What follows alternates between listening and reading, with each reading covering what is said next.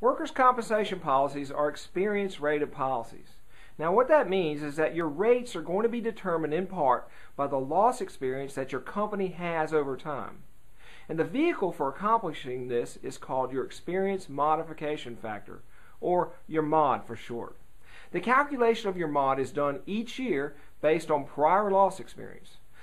A MOD of 1.0 has no effect on your final premium, while a MOD of 0.8 would provide you with a 20% premium reduction, and a MOD of 1.2 means that you have a 20% surcharge for past loss experience. As you can imagine, those who let their losses spiral out of control end up paying huge sums over time as a penalty.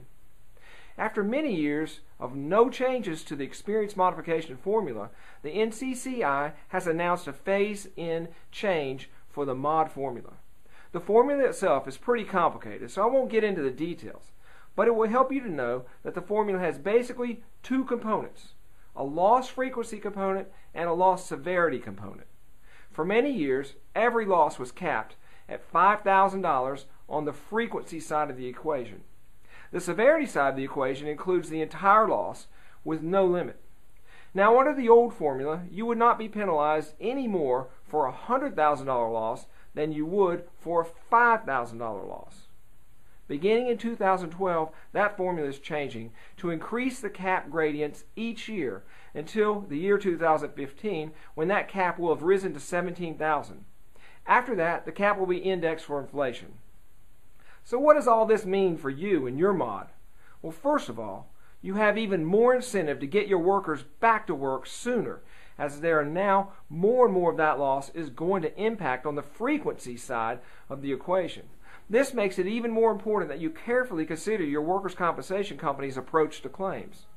Now, I prefer the dedicated work comp companies for my clients, and this is because they are much more aggressive about getting injured workers back to work soon to keep the costs lower.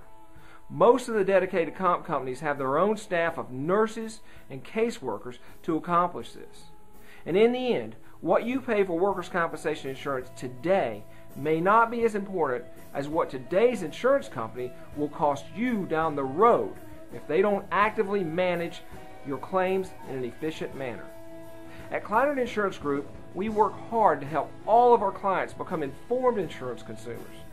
If we can help you with your workers' compensation insurance needs, please give us a call, toll-free, at the number shown on the screen. We look forward to putting our experience to work for you to save you big money on your workers' compensation insurance, now and in the future.